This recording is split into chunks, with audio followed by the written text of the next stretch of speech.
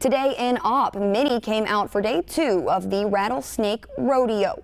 Snake lovers spent the first part of the morning attending snake shows and races. During the show, snake handlers were educating the rodeo participants all about the vipers, like what to do if you see a rattlesnake, learn about their habitat, and much more. The audience had time to ask the handlers questions about anything they wanted to know regarding rattlesnakes. Snake lovers also got a chance to get up close to take pictures. One attendee came all the way from Georgia to visit the vipers. To spend time with my Mimi and have fun. I'm gonna pet one. You want to pet one? What makes you want to pet one? They're cool. If you missed out today, the last day to head out to Opp for the rodeo is tomorrow.